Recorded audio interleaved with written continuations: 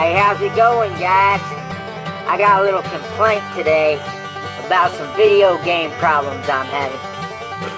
I was dumb enough, that's right, dumb enough, to pre-order, what's that game called? Destiny 2, so that I could play the beta.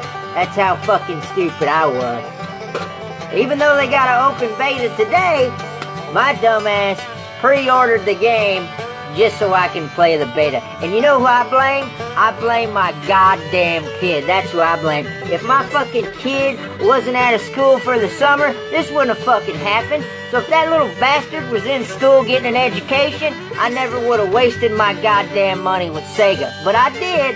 My dumbass pre-ordered Destiny fucking 2 just to play the fucking beta early. Because I couldn't wait for the open beta, which came out, I think, today, isn't it?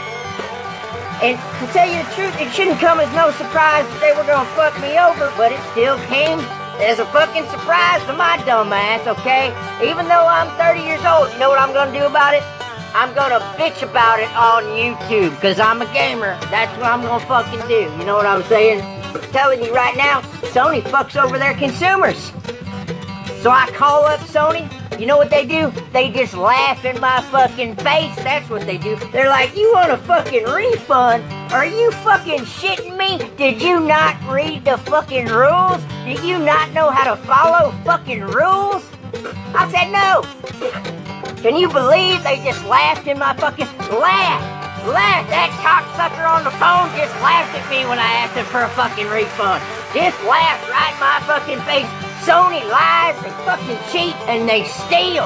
And they don't give you fucking refunds because you don't want to listen to the fine print and read it and fucking pay attention to it. I'm a consumer.